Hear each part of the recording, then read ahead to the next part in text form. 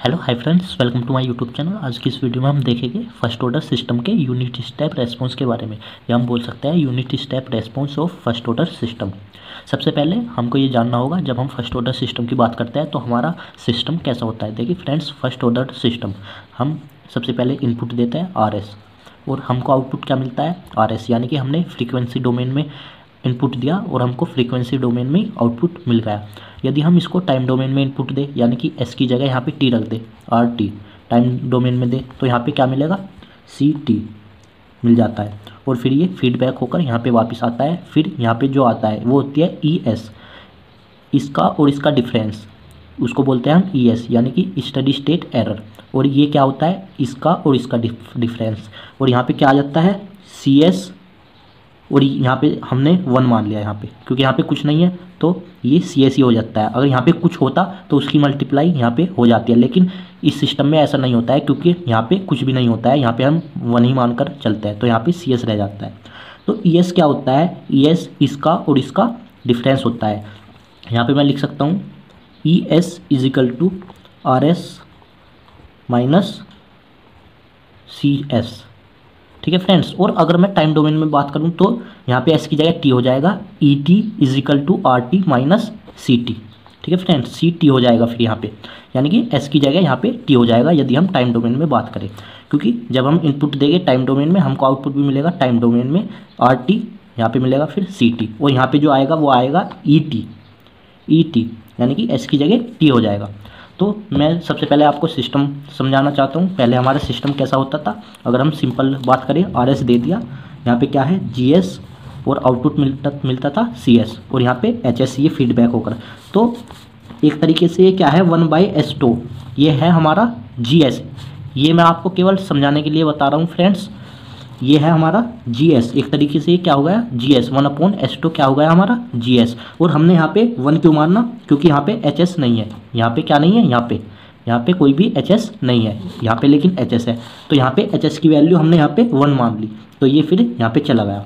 और यहाँ पे फिर हमारा यहाँ पे ES आ जाता था, ऐसे ही हमारा यहाँ पे ES आ गया। बस डिफरेंस क्या है, GS की जगह हमने यहाँ पे क्या मानते हैं हम 1/S2, और यहाँ पे मानते हैं 1। यहाँ पे HS मानते हैं ना नीचे, लेकिन यहाँ पे हम मानते हैं 1। अब हम देखते हैं फ्रेंड्स, जब हम इनपुट देते हैं, यूनिट इनपुट देते हैं, यहाँ पे लिखा है ना यूनिट इनपुट रेस्पॉन्स, यानी कि जब हम इनपुट देते हैं यूनिट स्टेप, हमने यूनिट स्टेप इनपुट दिया, RT है यहाँ पे, या RS भी बोल सकते हो, लेकिन यहाँ पे क्या है RT है, जैसे टाइम डोमेन में मान के चलते हैं हम। तो RT इज इक्वल टू हम क्या रखेंगे UT, यानी कि ये इनपुट था ना, यहाँ पे इनपुट था, लेकिन हमने यहाँ पे क्या दिया UT दे दिया, यूनिट स्टेप दिया। सिग्नल हमको क्या देना है, यूनिट स्टेप रेस्पॉन्स के लिए निकाल रहे हैं हम, तो यहाँ पे क्या आएगा यूनिट स्टेप रेस्पॉन्स के लिए ही आएगा। तो यहाँ पे RT इज इक्वल टू हमने UT रख दिया, RT की जगह क्या रखा है यहाँ पे UT रख दिया, तो RT is equal to UT। और जब हम RT का लाप्लास करते हैं, या हम बोल सकते हैं टाइम डोमेन से फिर हम इसको फ्रीक्वेंसी डोमेन में चेंज करते हैं, हम कुछ भी बोल सकते हैं फ्रेंड्स, टाइम डोमेन से फ्रीक्वेंसी डोमेन में चेंज करते हैं, या हम इसका लाप्लास करते हैं। तो जब हम इसका लाप्लास करते हैं RT का, तो ये RS आ जाता है। और जब हम UT का लाप्लास करते हैं तो 1/S आता है। ये आपको याद रखना है फ्रेंड्स, जब हम UT का लाप्लास करते हैं या टाइम डोमेन से फ्रीक्वेंसी डोमेन में चेंज करते हैं तो 1/S आता है। और फिर TS का मतलब होता है ट्रांसफर फंक्शन। ये हमारा क्या होता है, ये होता है आउटपुट अपॉन इनपुट। आउटपुट क्या है हमारा इस सिस्टम में CS, और इनपुट क्या है RS। तो ये क्या हो गया CS upon RS, output upon input is equal to. ये समझाने के लिए सबसे पहले मैं आपको ये समझाना चाहता हूँ, जैसे कि मैंने आपको बताया कि ट्रांसफर फंक्शन क्या होता है, आउटपुट अपॉन इनपुट। ये है हमारा आउटपुट, ये है इनपुट, तो CS upon RS, output upon input हो गया। और फिर इसका जो फॉर्मूला होता है, ये आपको याद रखना होता है GS upon 1 plus GS into HS। GS क्या है, ये 1 प्लस GS इंटू HS। तो ऐसे ही हमने यहाँ पे क्या किया, यहाँ पे GS की जगह क्या है ये, तो यहाँ पे तो आ गया GS, यहाँ पे आ गया GS अपॉन 1 प्लस, ये फॉर्मूला क्या था GS इंटू HS। तो GS की जगह क्या है यहाँ पे 1/S, तो वो यहाँ पे इंटू में 1, क्योंकि यहाँ पे 1 आ रहा है ना, आप यहाँ पे देख सकते हो GS upon 1 plus GS into HS। तो हमने GS माना इसको और HS माना 1 को, और उसके अकॉर्डिंग यहाँ पे रख दी वैल्यू को। ठीक है फ्रेंड, GS हुआ ये अपॉन 1 प्लस GS, फिर GS की जगह है ना ये रख दिया इंटू 1, तो 1 की मल्टीप्लाई हम इसमें करते हैं तो ये आता है। उसके बाद क्या किया हमने, ये सेम रख दिया यहाँ पे, और फिर इजिकल टू इसका हमने क्या कर दिया, यहाँ पे इसको कॉमन ले, वो एलसीएम ले लिया फ्रेंड्स, एस टो ये इधर चला गया और यहाँ पे ये रह गया, हमने इसका केवल यहाँ पे एलसीएम लिया है, इससे ये कट हो गया, हमारा क्या बचा, ये बचा। उसके बाद क्या हुआ फ्रेंड्स, जो हमारा C S upon R S is equal to क्या आ गया हमारा, ये आ गया C S upon R S is equal to क्या आ गया, ये आ गया। फिर आर एस को हमने इधर पहुंचा दिया, तो यहाँ पे सी एस बचा, आर एस हमने इधर पहुंचा दिया। आर एस की वैल्यू क्या आई थी यहाँ पे, आर एस की वैल्यू होती है 1/s, हमने आर एस की वैल्यू यहाँ पे रख दी 1/s इंटू ये। ठीक है फ्रेंड्स, अब हमको इसे सोल्व करने के लिए पार्शियल फ्रैक्शन करना होगा फ्रेंड्स। आपको पार्शियल फ्रैक्शन आना चाहिए फ्रेंड्स। जैसे हमारा ये है कोई भी, तो हम इसका कैसे करते हैं, सबसे पहले a अपॉन एस जो हमारा इधर का है ये इसके नीचे ले जाते हैं, प्लस जो हमारा इधर का है ये b अपॉन इसके नीचे ले जाते हैं। आपको आना चाहिए फ्रेंड्स, क्योंकि ये 9th क्लास में सिखा दिया जाता है। और फिर हमको a और b की वैल्यू निकालनी है इसमें से। तो हमने यहाँ पे क्या किया फ्रेंड्स, हमने यहाँ पे इसका एलसीएम ले लिया नीचे नीचे, और फिर ये इधर की साइड से ये खत्म हो जाएगा, तो यहाँ पे 1 बच जाएगा। मैंने डायरेक्ट कर दिया फ्रेंड्स, यहाँ पे 1 बच जाएगा। जब हम इसकी मल्टीप्लाई करेंगे तो s और ये बचेगा, और जब हम इसका और इसका कॉमन ले लेंगे, सॉरी फ्रेंड्स एलसीएम ले लेंगे, तो s और ये बच जाएगा। तो इधर की साइड और इधर की साइड सेम हो जाएगी नीचे वाली, तो इससे ये कट हो जाएगा पूरा। और ऊपर क्या बचेगा, जब हम एलसीएम ले लेंगे, a की मल्टीप्लाई इसमें और इसकी मल्टीप्लाई इसमें, s की मल्टीप्लाई b में, तो मैंने ऐसे ही किया और यहाँ पे 1 बच जाएगा। और अब हमको a और b की वैल्यू को निकालना है। सबसे पहले हम क्या करेंगे, हमें a की वैल्यू निकालनी है, तो हमको दूसरी साइड यानी कि जो b वाली साइड है उसको 0 बनाना है। अब आप खुद ही सोचिए कि हमको ये वाली साइड 0 बनानी है, तो s की जगह हम कौन सी वैल्यू रखें। अगर आप s की जगह 0 रखोगे तो ये ऑटोमेटिक 0 हो जाएगा, क्योंकि हम 0 की मल्टीप्लाई b में करेंगे तो ये 0 हो जाएगा और फिर a की वैल्यू निकल जाएगी। देखिए फ्रेंड्स, हमने s की जगह क्या पुट किया, 0। ये तो 1 सेम रह गया, a सेम रह गया, 1 सेम रहा, s की जगह क्या पुट किया, 0, और s 0 की मल्टीप्लाई टो में होएगा तो क्या आएगा, 0 ही आएगा, ये 0 आ गया। प्लस b ऐसी, ये b ऐसी रहा, s की जगह 0 रख दिया हमने, तो ये भी 0 हो जाएगा। यहाँ पे a की मल्टीप्लाई 1 में होगी तो a इजिकल टू 1 आ जाएगा, हमारे पास a की वैल्यू आ जाएगी। अब आप खुद सोचिए, हमको b की वैल्यू निकालनी है, तो हमको ये वाला 0 बनाना पड़ेगा। तो हमको ये 0 बनाने के लिए हम क्या करें, हम ऐसे भी पता कर सकते हैं, ये 1 प्लस एस टो है ना फ्रेंड्स, ये इजिकल टू 0 रख दो, तो एस टो इजिकल टू, ये 1 इधर जाकर -1 हो जाएगा, और s इजिकल टू -1/टो, ये टो नीचे आ जाएगा।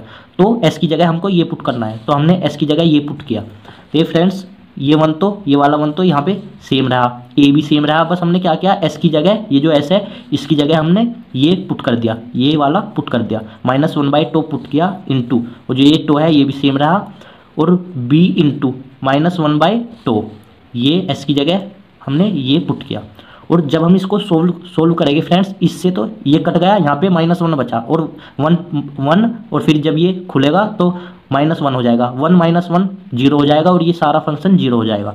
ठीक है फ्रेंड्स, ये वाला 0 हो जाएगा। और b की मल्टीप्लाई हमने इसमें करी तो हमारा ये आ गया, और b की वैल्यू क्या आ गई, ये आ गई, क्योंकि जब हम ये जो है हमारा टो, इसकी मल्टीप्लाई 1 में करेंगे तो -टो हो जाएगा। तो हमारे पास a की भी वैल्यू आ गई और b की भी वैल्यू आ गई। अब हम इसको फ्रॉम इक्वेशन फर्स्ट में रख देंगे फ्रेंड्स, जो हमारी ये है इक्वेशन फर्स्ट, हम इसमें a की वैल्यू और b की वैल्यू यहाँ पे पुट कर देंगे। तो हमने यहाँ पे a की वैल्यू 1 और b की वैल्यू -टो पुट किया। उसके बाद क्या किया, ये 1/s आ गया माइनस, और जो ये टो था इसमें से नीचे हमने कॉमन ले लिया, ये टो सेम रहा यहाँ पे, और नीचे से हमने कॉमन ले लिया, इस टो से ये टो कट हो जाएगा। जब हमने यहाँ से कॉमन लिया तो ये वाला जो है एस टो, तो यहाँ पे तो एस बचेगा, और जो ये 1 है इसके नीचे टो चला जाएगा, आप समझ सकते हो फ्रेंड्स। फिर 1/s ये सेम रहा, माइनस 1 यहाँ पे तो जे से जे कट हो गया तो 1 बचा ना, तो हमारा ये आ गया। इसके बाद हमने क्या किया, टेक इन इनवर्स लाप्लास, इसको हम टाइम डोमेन में चेंज कर लेंगे। तो जो हमारा ये यहाँ पे तो सी एस आया ना, सी एस है ना ये, तो सी एस का क्या हो जाएगा, सी टी टाइम डोमेन में, एस डोमेन से टाइम डोमेन में, फ्रीक्वेंसी डोमेन से टाइम डोमेन में। और 1/s का क्या होता है, यू टी माइनस, और इसका क्या होता है, ई की पावर माइनस। अगर यहाँ पे प्लस है तो यहाँ पे माइनस आता है, अगर यहाँ पे माइनस है तो प्लस आ जाता है, यहाँ पे प्लस है तो माइनस आएगा। और टी, और उसकी मल्टीप्लाई में आता है जो यहाँ पे जो फंक्शन होता है 1/टो है ना, तो माइनस टी की मल्टीप्लाई हम 1/टो में करेंगे तो टी अपॉन टो आ जाएगा, और इंटू यू टी हमने कॉमन ले लिया, 1 माइनस ई की पावर ये माइनस टी/टो बचा। ठीक है फ्रेंड्स, और अगर हम यहाँ पे ई टी की वैल्यू को निकालना चाहें तो इसका फॉर्मूला क्या होगा, E T is equal to, यहाँ पे ई टी आ जाएगा ना, इन दोनों का डिफरेंस होता है, E T is equal to R T minus C T आ जाएगा। हमारा आर टी क्या होता है, यानी कि यहाँ पे भी देख सकते हो ना आप, यूनिट स्टेप, यहाँ पे 1 आता है, यूनिट का मतलब क्या होता है 1, ये होगा हमारा 1, ठीक है। तो हम इस तरीके से इसको निकाल सकते हैं, जैसे आप यहाँ पे देख सकते हो E T is equal to R T minus C T, तो 1 R T is equal to 1, क्योंकि यूनिट स्टेप की बात हो रही है। तो यूनिट स्टेप में क्या होता है, यूनिट का मतलब क्या होता है 1, हमने यहाँ पे 1 रख दिया। सी टी की जो हमारे पीछे इक्वेशन आई वो रख दिया, लेकिन हमने इसमें यू टी हो रहा है, यू टी को हमने इसमें ऐड नहीं किया, क्योंकि हम इसको ऐसे भी लिख सकते हैं। उसके बाद क्या किया हमने, ये ब्रैकेट जब हम खोलेंगे तो ये माइनस हो जाएगा, ये प्लस, इससे ये कट हो जाएगा और ये आ जाएगा।